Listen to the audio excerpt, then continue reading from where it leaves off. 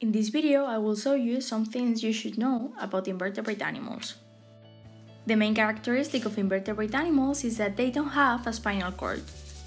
They can be classified in 6 groups. The first one is sponges. They are the simplest invertebrates. Their body is like a sack, and it has small holes called pores. They cannot move about, so they are attached to rocks. To eat, they absorb the seawater with the pores and filter the nutrients in it. The second group is cnidarians. Cnidarians include jellyfish and corals, so they are aquatic. Jellyfish have a jelly-like body, mostly made of water. They also have poisonous tentacles that can sting you. Worms are the third group. They have long bodies with no legs, and they can be both aquatic or terrestrial.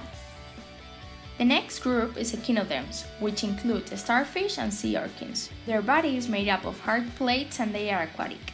Starfish have tiny feet to move around, and sea urchins have spines that protect their body and allow them to move.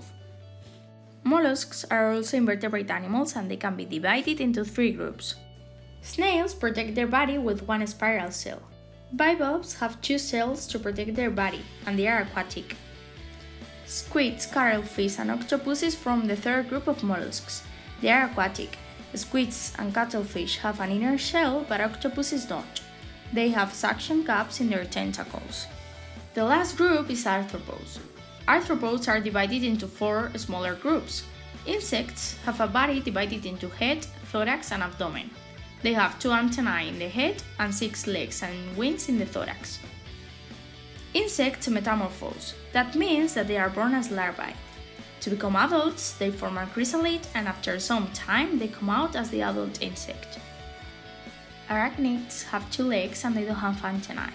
They produce silk to make webs. Most crustaceans have 10 legs and 2 antennae.